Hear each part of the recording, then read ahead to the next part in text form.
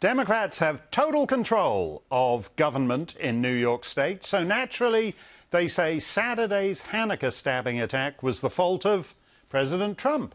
The president has a Jewish son-in-law. He speaks well of Jewish Americans constantly. He moved the U.S. Embassy to Jerusalem. But according to Bill de Blasio, it's his hateful speech that caused this attack. It's not a time for a partisan discussion, but it is a time to say some of the most hateful speeches emanating from Washington, D.C.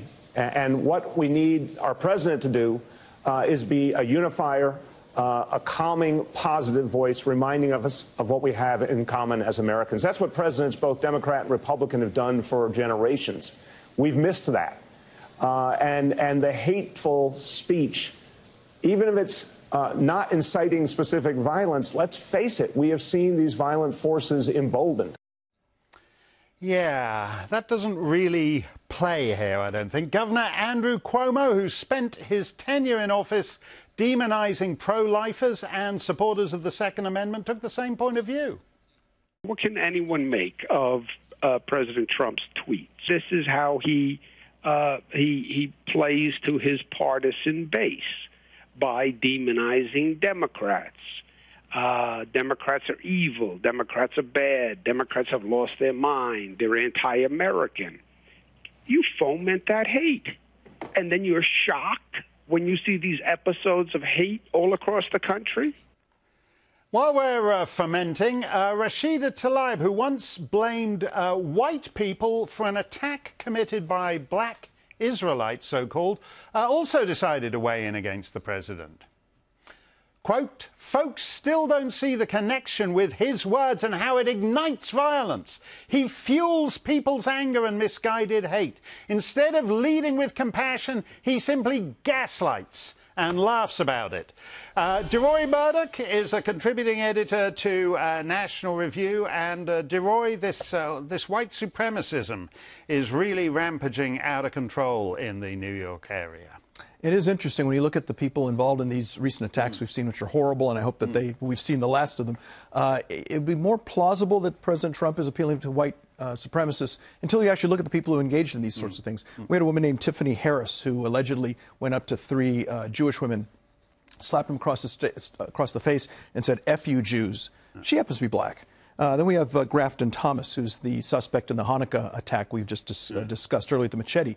He also happens to be black. And then we had that awful attack in Jersey City where you had some people go into a kosher market and shoot up that facility and kill a bunch of people. And those people are named David Anderson and Francine Graham, and they were black as well. So it's very odd that you don't see the white supremacy sort of tied in the actual suspects in these anti-Semitic attacks. Get real, Deroy. Their MAGA hats fell off before the mugshots. That must be what's happened. Listen, it's actually quite disgraceful, I think, what's happening here. And that, for example, with the Jersey City attack, basically the media were interested in that when they thought it was some MAGA guy going nuts on Jews.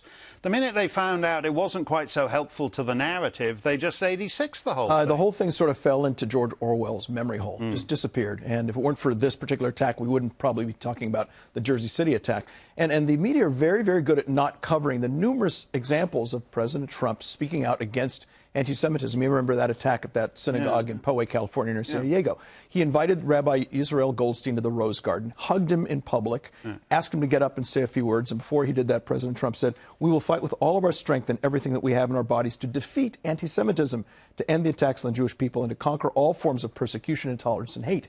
And Rabbi Goldstein responded, "I'd like to thank our dear honorable Mr. President for being, as they say in Yiddish, a mensch par excellence." Right. Guess how much coverage that got on ABC, CBS, and NBC evening news programs? Zero. So if you're a Jew who's trembling about anti-Semitism, you're a friendly Gentile who's pro-Jewish, and you're disturbed about this, the words of comfort from the President of the United States saying, "Be comforted, we love you, and also don't be an anti-Semite, that's a bad thing," those messages don't get out. All of this cover-up by the media basically play into the hands of white supremacists. Yeah, and actually, there was a fascinating series of tweets by Erin Bieber, who is a fact checker of all things at NBC News, who says that this is all very, quote, complicated.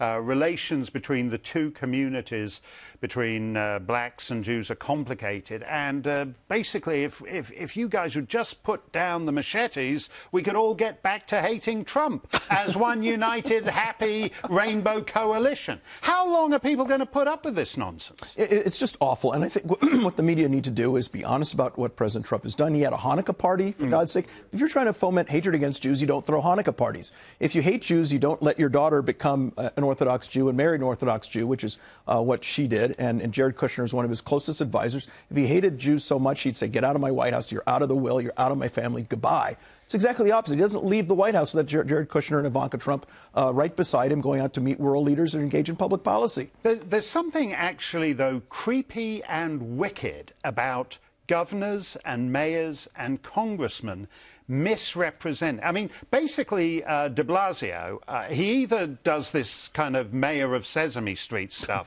where, oh, hate has no home in our city, which his 12-year-old intern wrote, or we have this stuff where he actually blames it on people who have nothing to do with the event. How long will people put up with that, Deroy? Well, I don't know. I live in New York City, and we're sick and tired of de Blasio. He's very good at one thing, which is pointing the finger, never at himself, but at everyone else. And he does so in this case as well. He's now saying homelessness is the fault of the President Trump as well. Oh, okay. Look, if there were a sudden shortage of Hanukkah candles in this country, that would be President Trump's fault, too. That's him. He's going around stealing them all from all the menorahs. That's it. Deroy, thank you for that. Mark.